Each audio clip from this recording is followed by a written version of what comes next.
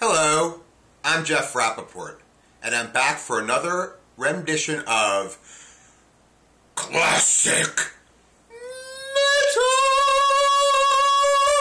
Reviews. This time I'm skipping around again, and I'm reading from the pages of Metal Rules number 8 with Michael Madsen on the cover. Exciting.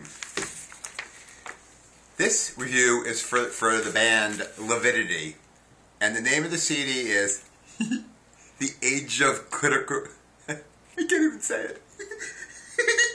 The Age of Critical... I still can't say it. The Age of Clitoral... I don't know, you know that part of the vagina. Decay on United Guttural.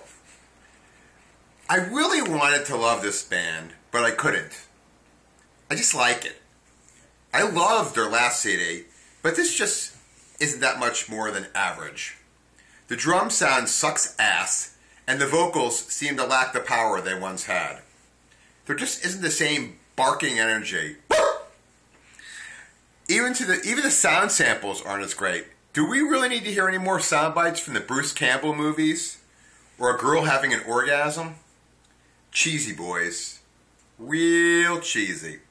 If you like average brutal death grind, or if you're hard up for some hardcore porn, the inside of the CD cover shows a penetration shot. Wowza.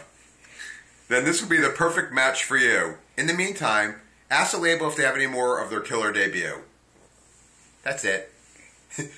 That review is dirty.